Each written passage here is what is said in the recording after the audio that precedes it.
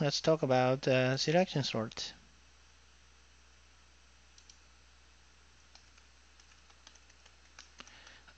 Our goal is trying to sort an integer array into increasing order. How can we achieve that goal? One approach is start from index 0, try to get the value correct, one index at a time. So during the first iteration, we find 0 is a global minimum number, so we put 0 at the right position by swapping 0 with 3. Now we get index 0 correct. In the next iteration, we try to get the index 1 correct. We scan the subarray, we find 1 is the minimum number, so we just put 1 at the right position.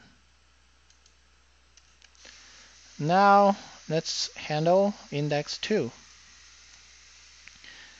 Let's scan the subarray, we find 2 is the minimum number, so we just put the 2 at the right position.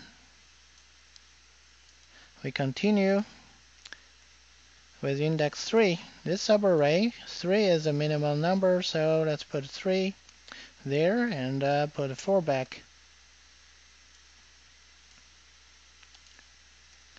Next, we scan the subarray. We find 4 is the minimum number, so we just put 4 there. Finally, we only have two subarray and 2 elements in the subarray to compare, and 6 is a smaller one, so we put 6 at the right position. Whatever left is already increasingly ordered, so at the last step we don't need to do anything. Now let's check how many comparisons we just did. In this iteration, we compare n-1 elements in order to find a global minimum, and we did one swap in order to get the global minimum to the right position. In the next iteration, we do n-2 comparison in this subarray. Next, we do this subarray, then we do this subarray.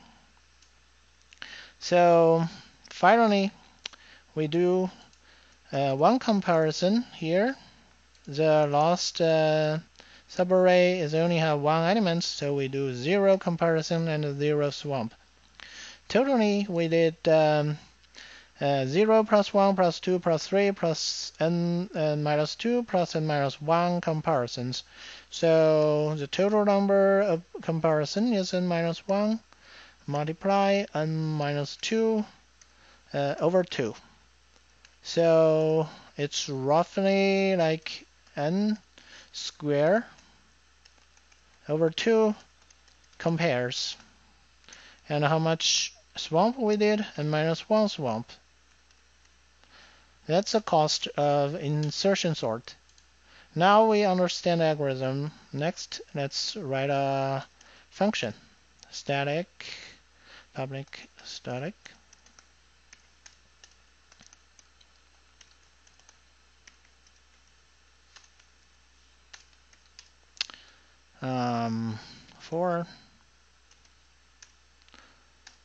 For each index I, we first assume the minimum number is at a position I. Next, let's scan the subarray at the right. So start from I, J below.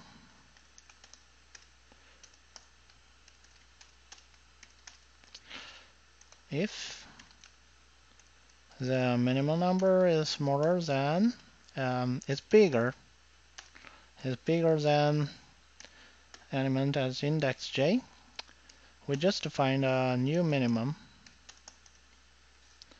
And at the end, we do a swap.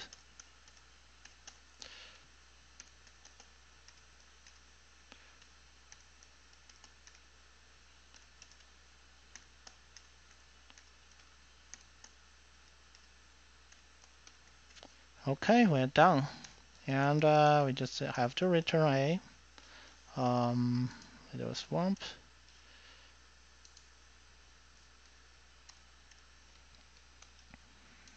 Let's write a test.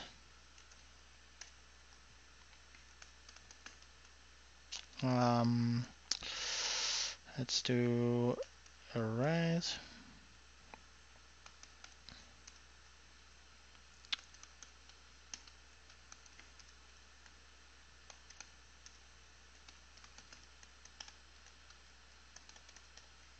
Okay. Um,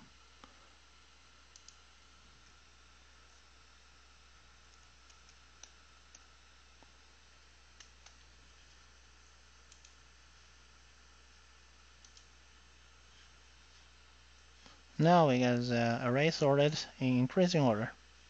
This is selection sort.